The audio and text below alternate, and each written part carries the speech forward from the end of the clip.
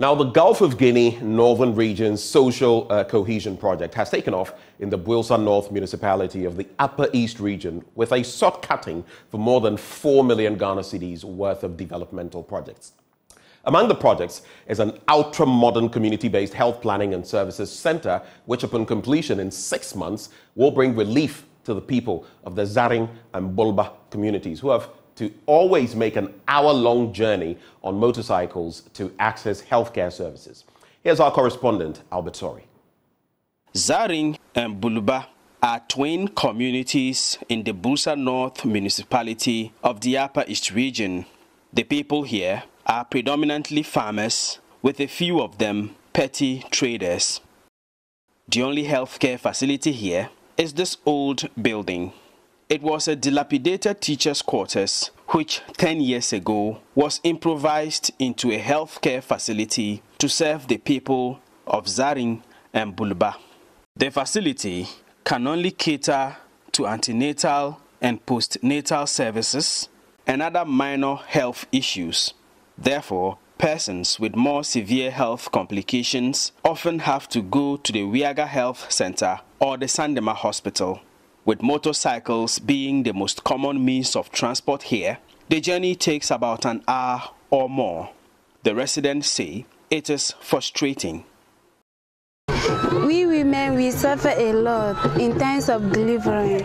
If someone is pregnant, the person wants to deliver, we don't have midwife here because of there's no rooms or there's no facility for the person to come and stay. If we are to deliver, they will send us to Wiaga and Sandema. If we are delivering, we don't have means to go to Banyansa. And if it is the raining season time, we are suffering. The road is not good for us. However, in about 8 months, the people of Zaring and Bulba can heave a sigh of relief because an ultra-modern community-based health planning and services or CHIPS center is expected to be completed, furnished, and handed over to them.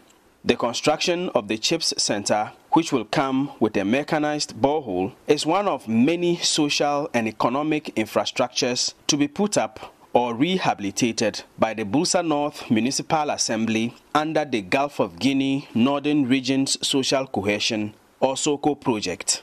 Vida Anab is the municipal chief executive.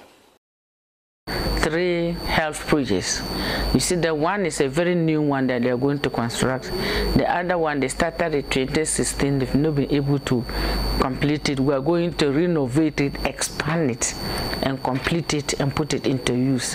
And then also the third one back at Wiaga, that one too, we'll complete it and put it into use. The normal standard CHIPS compound. The Builsa North Municipal Assembly has cut sod for the construction of the CHIPS Center as well as other projects. The MCE gives details of the other projects and says an amount of 4.6 million Ghana cedis is secured and there should be no problems in meeting the timelines for the completion of the projects. We have a road leading from Tono Johnson to a community called Achanyirugoye to make it accessible because there's a health center, a CHIPS compound over there. There's an uncompleted school also there, Achanyirugoye. We want to complete that one. And then the almighty Jubilee Market, Ghana at 50 market stores in Sandema town. We are going to complete that one. We have been given the funds to do the job. The money is in our account. It is 4,600,000. And so if they start work, we can even give them some kind of mobilization. I want them to do a quality job. And we are giving them 6 months. They've all agreed. The contractors have agreed. The Gulf of Guinea Northern Region Social Cohesion or SOCO Project is a $150 million credit facility funded by the World Bank. Alhaji Danladi Salifu is the SOCO Project Zonal Engineer for the Upper East Region. We have about 7-8 projects. Well, it has been categorized into lots. So each lot have about 3 projects, sub-projects. On our paper, we are giving each and every contractor 6 months exactly. No extension of time. As soon as the contractor hits the ground, he requests for payment, he's good to go, upon providing the necessary documentation.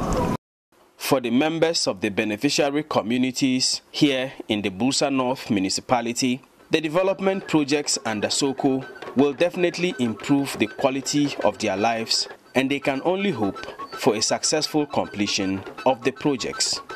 For Joy News, Albert Sori, Zaring, Builsa North Municipality.